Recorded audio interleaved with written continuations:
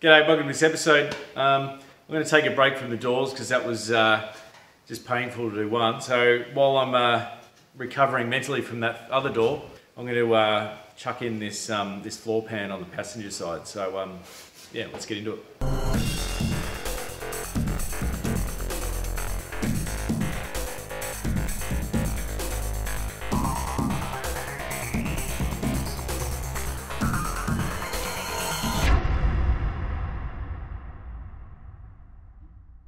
Alright, so as part of the panel repairs on this ute, as I mentioned, the floor pan has been damaged by that plenum, the plenum chamber being rotted out, so water gets down, as I mentioned, from through the cowl panel where it joins the windscreen into the plenum chamber.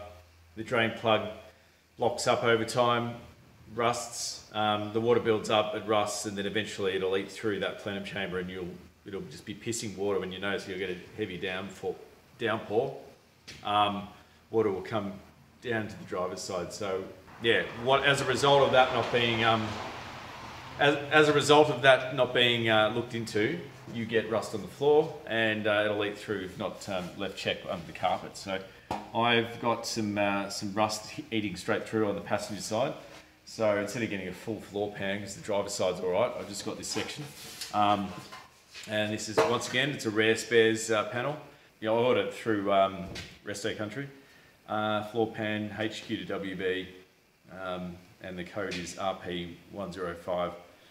And it's a left hand. So yeah, I'll start showing you exactly what the damage is, and then we'll go through how the installation goes. All right, so here's underneath the ute. On the passenger side, so you can see the floor pan and where the damage is located. So there's some obvious breakthrough marks here. All the rust has come through, but for some reason it's sort of poked its head through without being totally rusted out. So I'd assume that might be stone chips or something, and then that's sort of where the rust has entered through, and then where the stones haven't hit and the paint's retained from factory, it's remained all right. So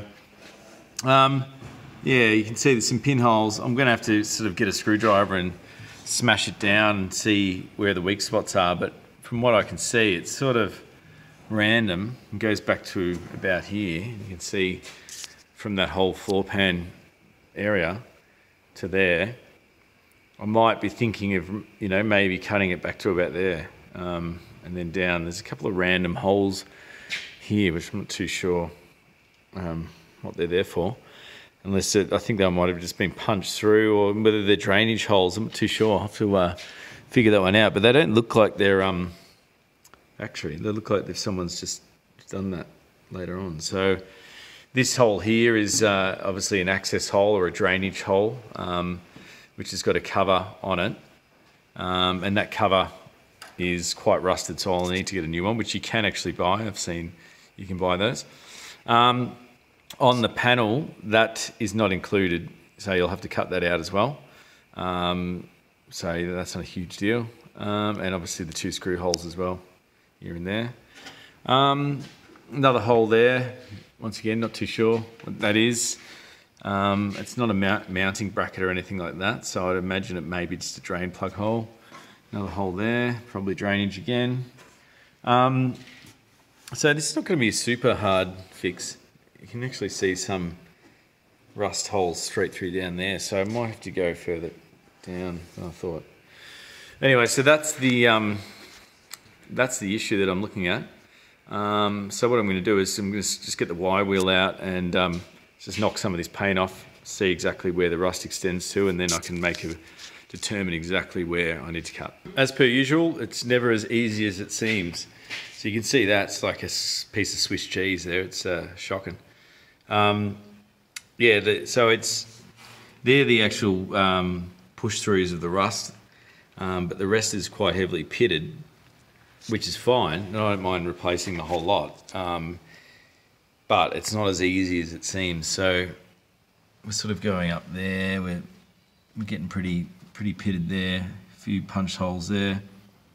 And it all seems pretty normal until you get around to the back, and so I've just taken a bit of paint off here. So they're the Swiss cheese marks, and then it sort of goes up high, but unfortunately you've got this secondary structural panel over that floor pan, and then also you've got one here as well.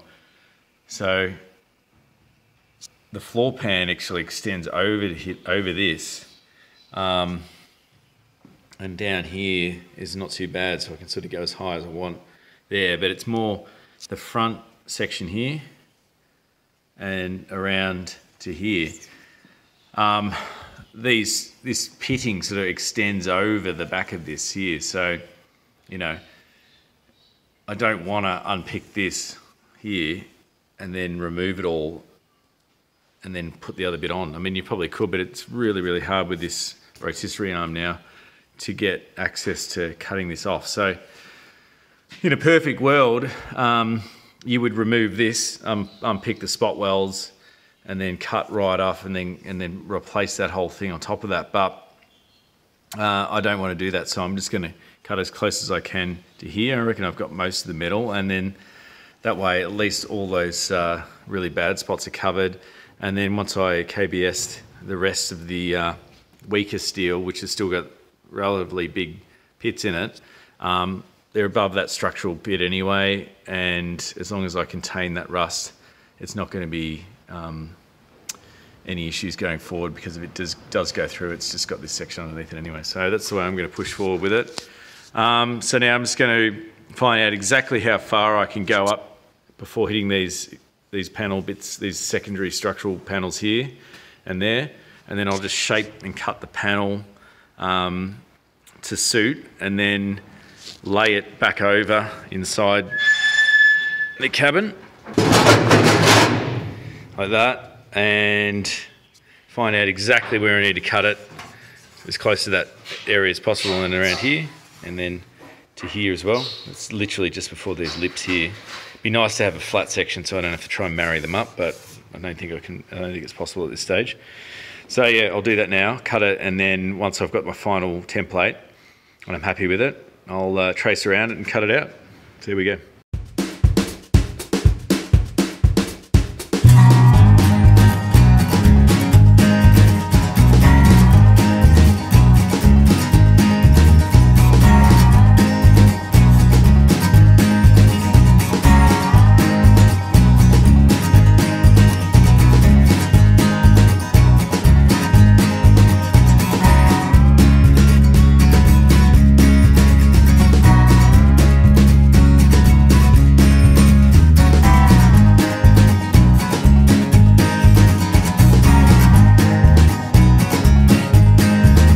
So I've trimmed the panel to as close as I can get to those reinforced areas that I spoke about earlier, and so I've filed off the edges and laid it in position, and then just traced around it. So I've got my final template.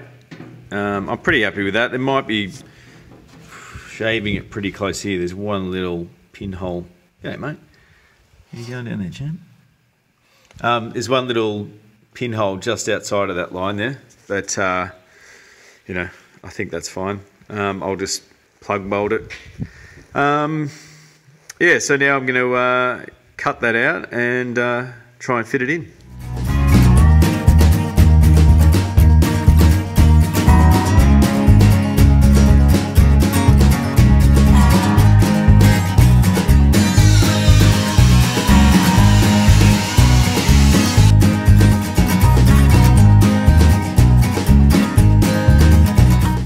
That's cut out. Yeah, I'm pretty happy with it. Just got to test fit it now, but being a large piece and having it in such a position, it's hard to get the magnets. The magnets aren't strong enough to hold it, so I'm going to have to fashion up some kind of bracketing system underneath with a screw. So I'll just get a little bit of sheet metal, put one there, maybe one there and one there. And that will allow me to have a brace system, and then I can just lay that on top and start to sort of fashion it in and get it fitted while it's resting on top of those braces. And then that will allow me to use the panel clips to secure it in and get it a good fit before I start welding. So yeah, I'll get it stuck into those and we'll get it laid on top.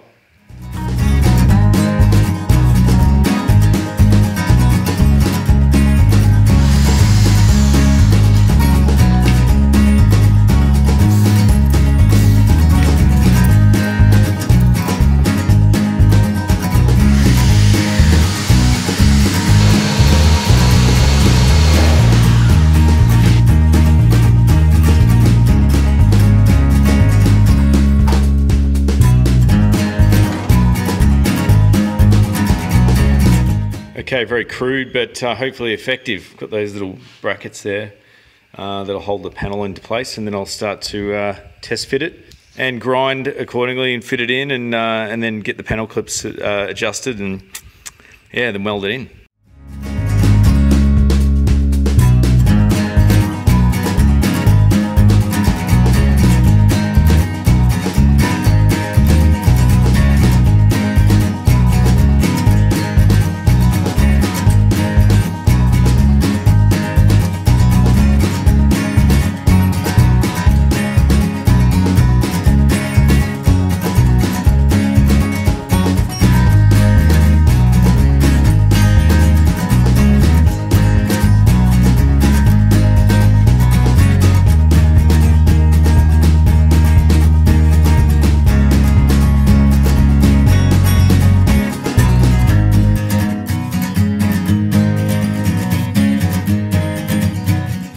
So I've got that crudely fit with the panel clips, and I'm not very happy with it. So yeah, as I said, you got to show the good, but you also got to show the bad, and this one's a bad one. So as you can see, it's a monstrous gap. So I don't know what happened when I cut it. It looked pretty good. Over here it's just shocking. So I'm going to have to, and what I'll do is I've also missed a little bit here. There's a few pinholes. So what I might do is actually just create another patch here just to get a bit more of that that rust. It's not ideal, but the rest of it I should be able to bridge. It's not bad along here. Once again, you know, you're never going to see it, but it needs to be structural. So you don't want to, you know, have your welds too far apart and bridged, so you want them to be nice and solid and stable. So yeah. Anyway, I'm going to start to tack this thing in, and then start lining it up, and yeah, hopefully most of it will be pretty seamless, and then I'll just make a little patch at the end to fix up that shit bit.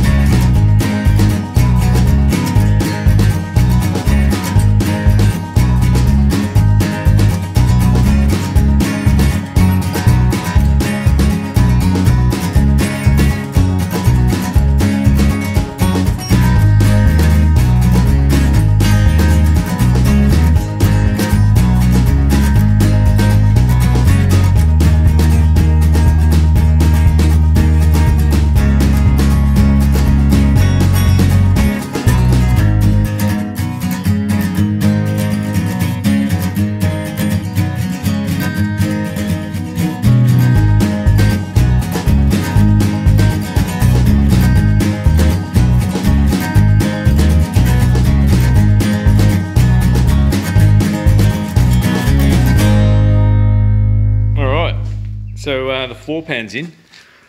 Yeah, pretty happy with it. It's pretty rough compared to the other panels, but once again, it's not going to be seen. It's just got to be structural. So, you know, I took it as far as I could take it as in the rustic areas, and I got into a little bit of strife here where I was sort of chasing holes left, right, and centre. As I mentioned, that brace running behind here makes it really hard to to put that whole section in without, you know, unpicking all those spot welds behind it and taking it all out. So although that's not ideal, I managed to recover all those holes and basically make it some big puddles and fill it all in. So it's strong as now. I know it's probably not the best way to do it, but you know, that's the way I did it.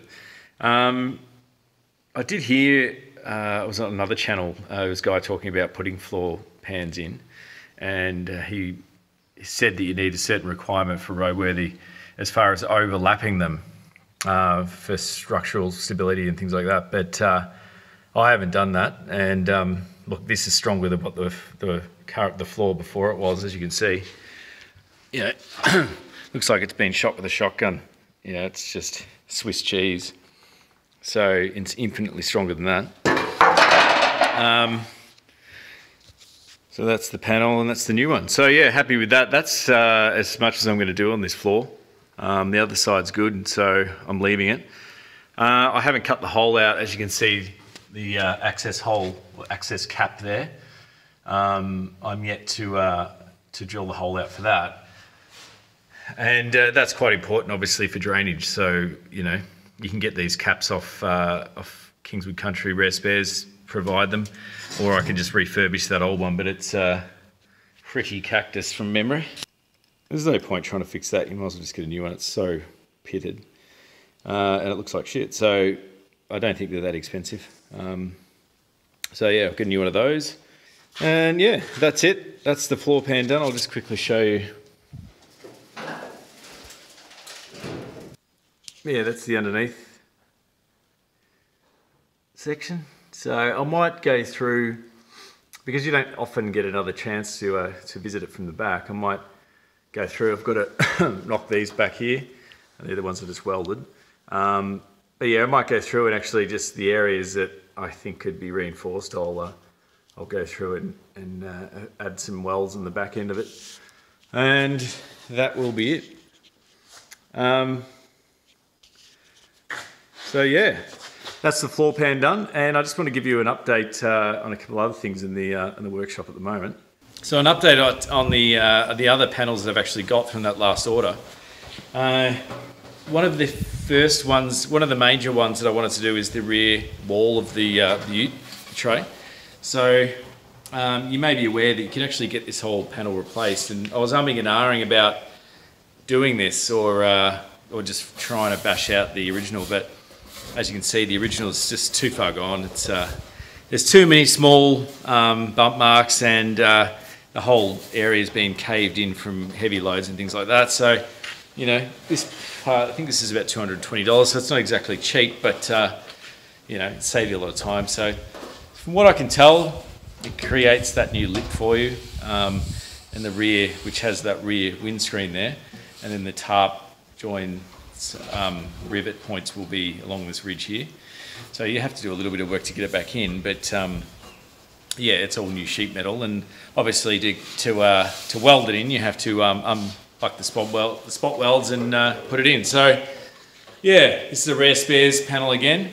From what I can tell, I have heard varying reports about how they fit. So I don't know if it's going to be like the cowl panel and sort of fit straight on, because that cowl panel was an original pressed panel. I think this has sort of just gone off drawing. So from what I can tell, you know, it could be hard to fit, or it could be easy. So I guess we'll find out. But anyway, that's the rear wall of the tray. Just wanted to show you that. And the next is the actual cowl panel. So I'll come over and show you that on the ute.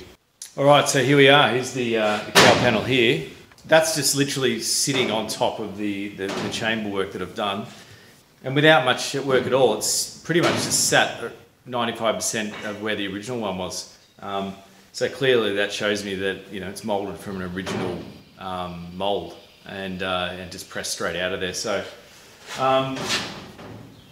very happy with it, and it's not going to require too much work to get to fit around the windscreen areas.